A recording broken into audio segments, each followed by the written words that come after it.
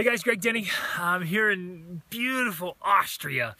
And the other day we were driving up this road, and this young woman was riding this unbelievable horse. This massive, gorgeous black horse. I mean, you're one of the gigantic, muscular ones. And I don't know enough about horses to know what breed it was, but kind of like one of the Belgian ones I've seen. Is really big. And I was so impressed by it. It was such beauty, such majesty. And it was so obedient, and she was just rolling along, you know, and just with a little bit of the reins, just guiding this mass of power. Oh, so incredible. And it reminded me, we were studying the other day with a couple of my mentees, this great principle about the power of our desires. And I thought about that. With the reins, you can just pull the reins slightly to stop or to turn. And all this potential, all this power, all this mass, right, of speed and strength is controlled by the reins. And I thought, oh, it just connected with me. Our desires are that powerful. What you truly desire, and it's not necessarily what we say or, you know, kind of what comes and goes, but really deep in, our true desires lead our lives like the reins of an animal. Or even there's a martial arts principle that where the head goes, the body follows. So if you redirect the head, the body follows, right? And that's the case with our desires. What we desire is where we go. Think about that, how powerful that principle is in your life. What it is you truly desire will always be manifest in your life. I believe the universe does that, life does that, God does that. God will grant us according to our desires, whether they're good or evil. Okay, and I know that's kind of sobering and hard to think about, but it's so true. It's the law of expectation. It's the law of manifestation, or what some have called the law of attraction. We really bring into our lives that which we truly desire. Think about it. If you desire phenomenal health, but you also desire sweets, and a lot of food, or maybe junk food or fast food, which one is it? Which one do you want most? And our actions, your habits prove what your true desires are. You might talk all day long about how you want to be fit and healthy and skinny and eat well and have energy, but if you're eating crap, then what's your true desire? It's on the tongue and not the body.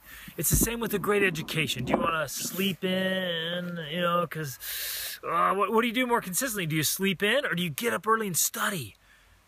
Do you watch more TV or read more great books? Right? Do you gossip more or have phenomenal conversations? Again, it's our desires. Whatever it is we truly desire comes out in our life. So if you want to change your life, or if you want to help somebody else change your life, maybe there's someone that you know you really want to help them change, this is the key. You have to help them change their true desires. If you want to change your life, you have to change your desires. Because deep down, those really core desires, and you have to want it so bad that you're willing to do whatever it takes. You're willing to overcome the obstacles and challenges. You're willing to make uncomfortable changes. You're willing to make those sacrifices that are necessary for greatness. So if you'll change your desires, or someone you want to help them change their desires in such a powerful way, it literally will transform life. So examine yourself. So this is my challenge to you. Examine your true desires and change them. And you might be like, well, how? Well, first, we start with our endophagia, how we talk to ourselves, what we think, what we really want. And we start having that change of heart where, okay, you know what I really, truly want? I want a phenomenal marriage.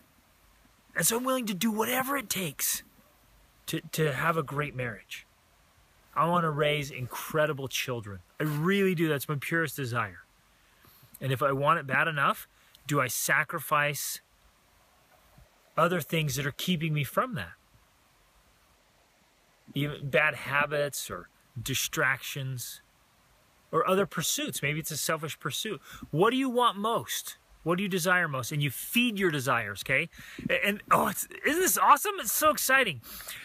You feed that desire too by what you read, your input, what you watch, what you see, what you think about, what kind of conversations you have, whose lives are you emulating, what are you really looking at and desiring. And you feed that desire, okay? So you can feed the good or the bad. But I promise whichever one you feed is going to win. So here's what I would invite you to do. Take some time today and write out. What is it you truly desire? It might be easy for you to say, or for some of you might be like, I don't know, maybe I'm not real clear. What is it you really, truly, deep down desire? And what should it be? What are your elevated desires? Write down this ideal. What would be the best ideal for your whole life, every aspect of your life?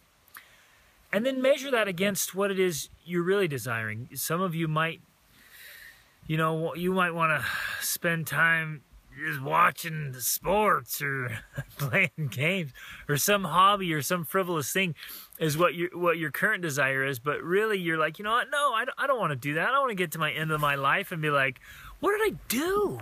What did I do that mattered? Right? And so start feeding the right desire until it is so strong and so powerful, it literally, like the reins of a powerful horse, will control and direct and guide your life so that God and the world and the universe and life grants you those desires, but they're the right ones, right? So get a clear vision of what it is you should desire, and then feed it and grow it until what you truly want in your heart and in your mind is all the best things for yourself and for those around you. And as you want that and you want it strong enough, you'll be drawn to it. You'll do what it takes, and I promise, guess what? You'll have it. And so will the people you love, if you and they will foster and feed the right desires. You can do it. Go out and make it happen. Create the life that you love on your terms. Reach upward.